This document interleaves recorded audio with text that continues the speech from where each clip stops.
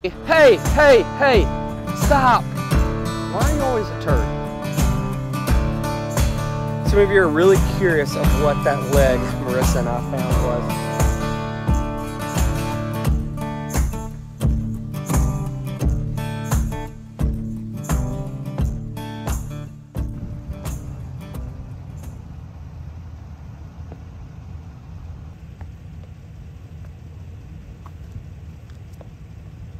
Welcome back to Cross Centers Bison. I'm Dusty.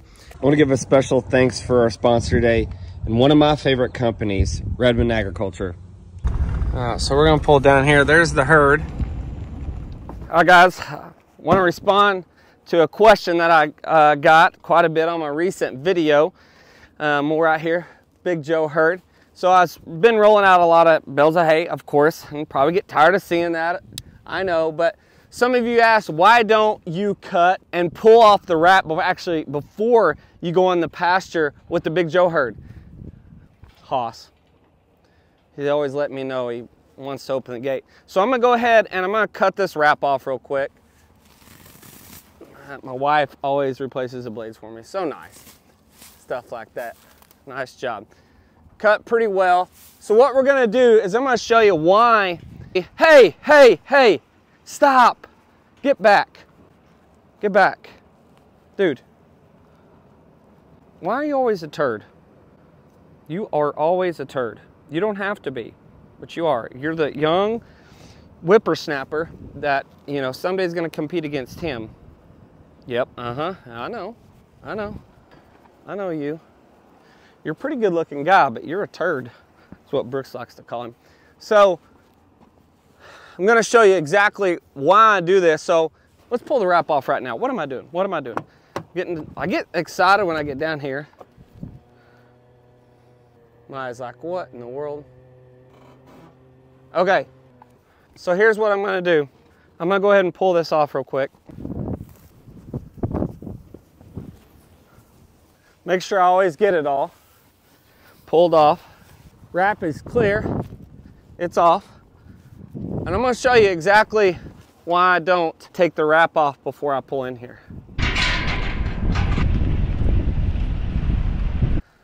Here's the fun part, is trying to sneak in here.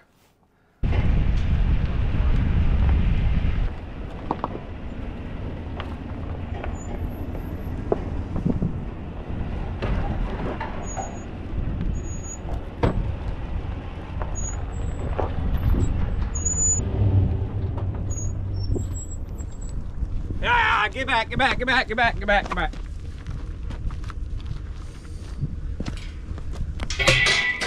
Made it in here successfully.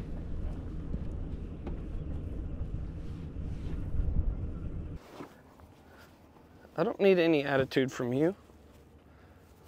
All right, so here's kind of one of the reasons I do this. What are you doing, big boy? All right, so the problem is what typically happens. So this is typically what happens. You've got Big Joe and then Hoss right back here. Typically Hoss will come around the other side. And they will hit it. They'll come up, they'll hit it, they'll break it apart. He's always the first one to get the fresh bale of hay. So when he does that, they're not doing it right now. Of course, when I put the cameras up, they're not going to do it. Of course. They're not going to do it right now. But what typically happens is they'll both come up here, they'll eat it, and bulls being bulls will come up and hit it and break it apart. And so what happens is, right here in my space, this is where my main road is that goes in and out, up there where that cow is. And so if they're sitting here eating and knocking the hay down, and I go to roll it out, some are gonna stay here and eat. And see, it just fell. There's a piece of it that just fell. You've got a female there, and you got Hoss over there eating. And so you just see a piece of it broke.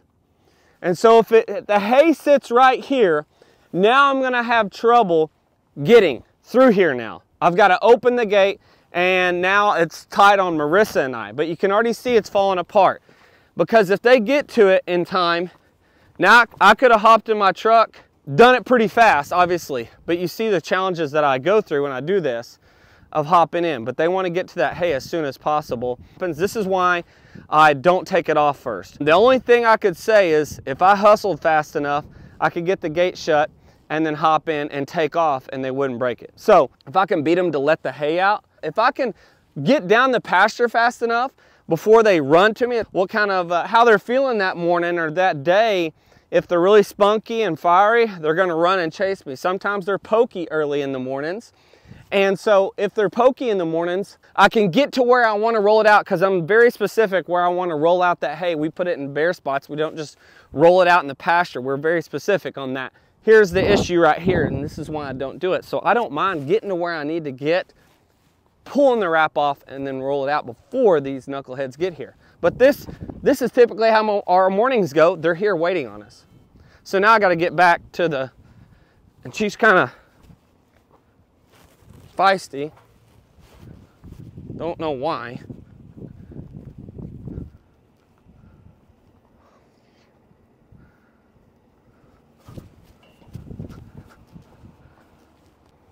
Hey girl, is Hoss bothering you? Huh? Is he bothering you? Okay, so now I'm gonna go ahead and pull out of here. I want you to see what happens and what's left if I give them a little bit of time to start hitting that hay and eating. You can see what's left.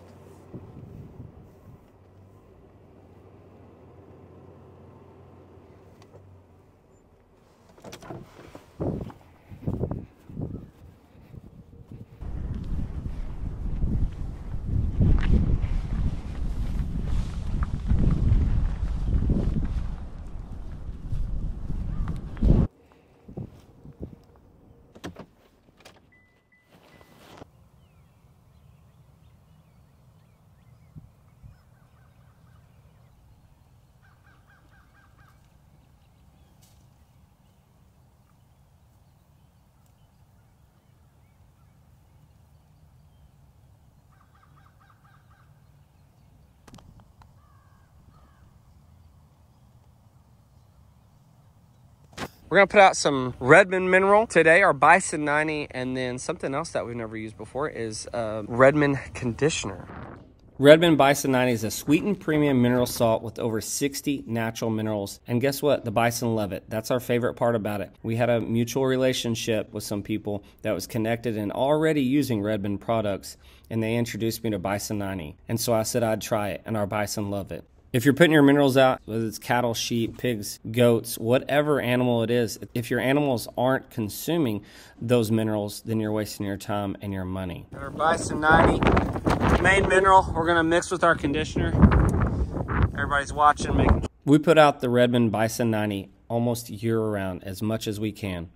What's different about Redmond is its unrefined sea salt is the foundation of their bison products. Marissa and I actually got to go to the salt mine located in Utah last summer, where we could see all the work that goes into what it takes to get into the Bison 90 products and all the products that Redmond makes.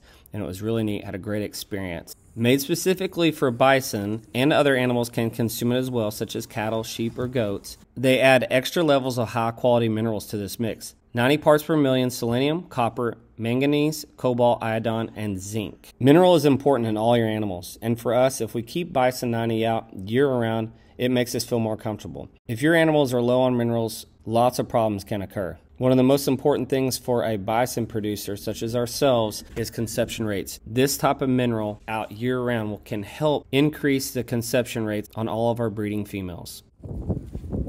Guys, you can go order your Bison 90 or any other Redmond products for any type of livestock, including cows, goats, and even your garden. Today, at the link in your description below, use our code for your special discount. Just want to give a special thanks to Redmond Agriculture for supporting our channel, family, and a ranch by sponsoring today's video. All mixed. Just getting a little taste of it. Here comes Big Joe. Let's see what he thinks. You just probably smell the cubes.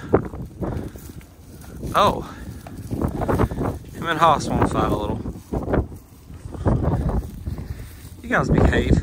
It's not even breeding season.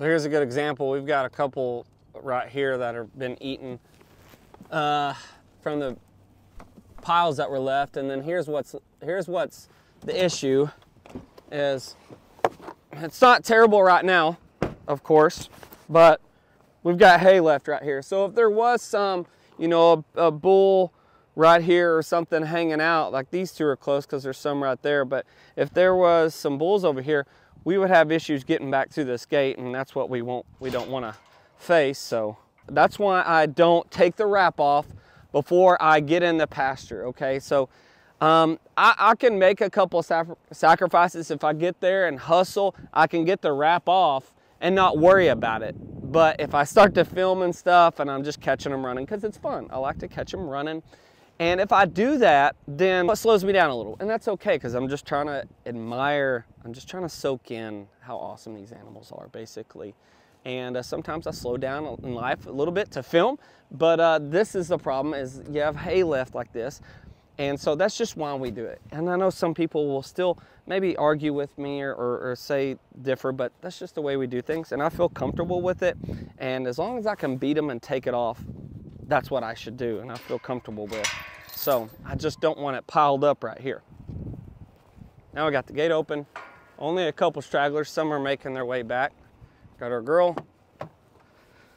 We'll pull in here.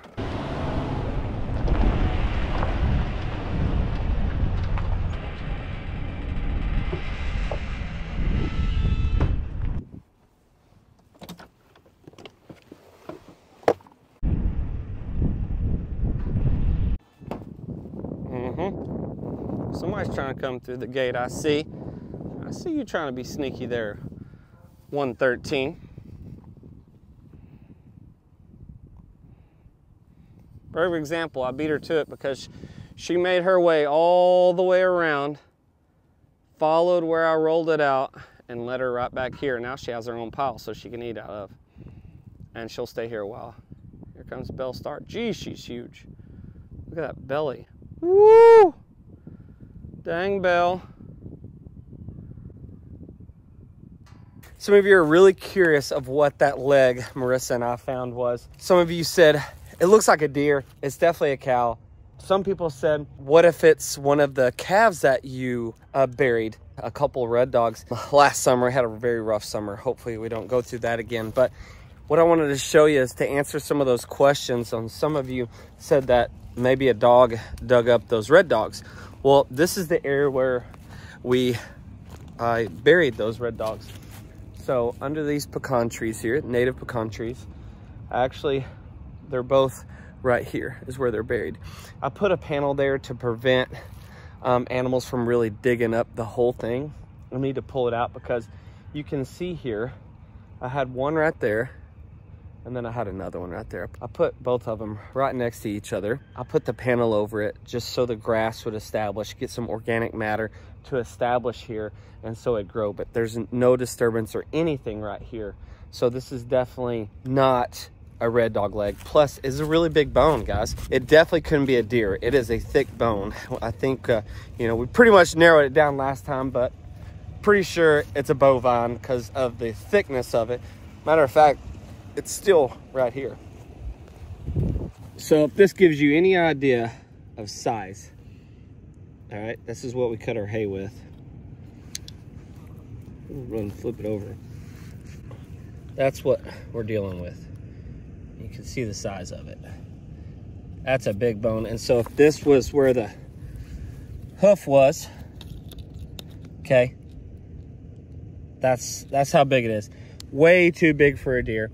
Obviously bison or cow, and we don't have any bison missing, so more than likely bovine it is. Again, I want to give a special thanks to Redmond Agriculture for supporting our channel, family, and ranch by sponsoring today's video. Highly recommend this company. Order your Bison 90 or other Redmond products for cows, goats, and garden today at the link in our description below. Use our code DUNBAR for a special discount. Thank you, Redmond.